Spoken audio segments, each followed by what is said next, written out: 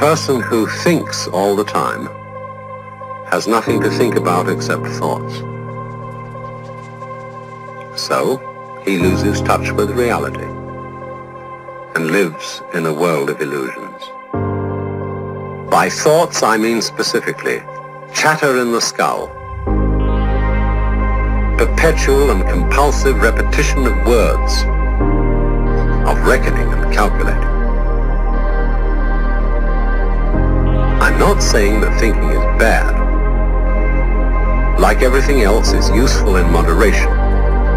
A good servant, but a bad master. And all so-called civilized peoples have increasingly become crazy and self-destructive because through excessive thinking they have lost touch with reality.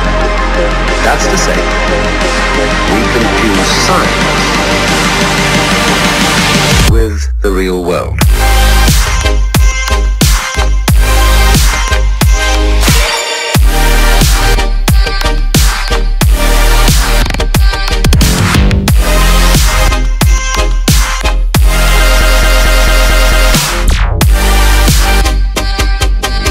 This is the beginning of meditation.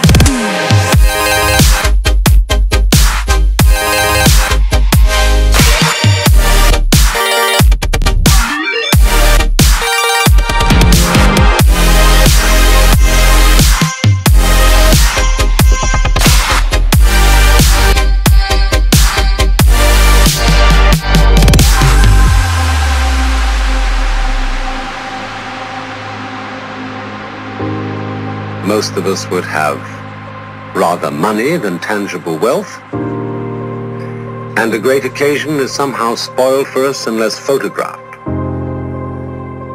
And to read about it the next day in the newspaper is oddly more fun for us than the original event. This is a disaster, for as a result of confusing the real world of nature with mere signs, we are destroying nature. We are so tied up in our minds that we've lost our senses. Time to wake up. What is reality? Obviously, no one can say because it isn't words. It isn't material, that's just an idea.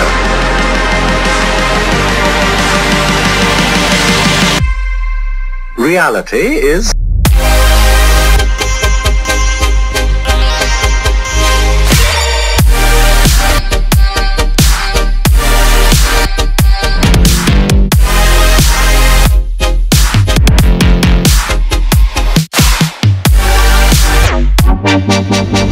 the point cannot be explained in words.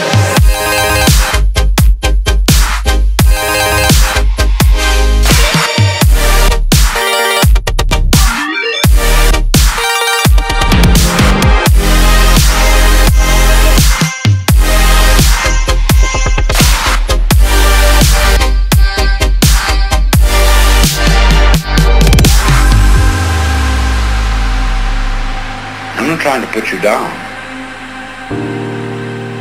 It's an expression of you as you are. One must live. We need to survive, to go on. We must go on.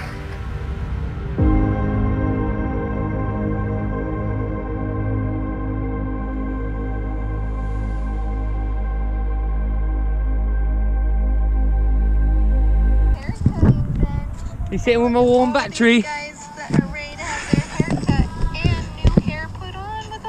Should I find another warm battery? And we have our awesome lunch. Yeah, keep your hands warm.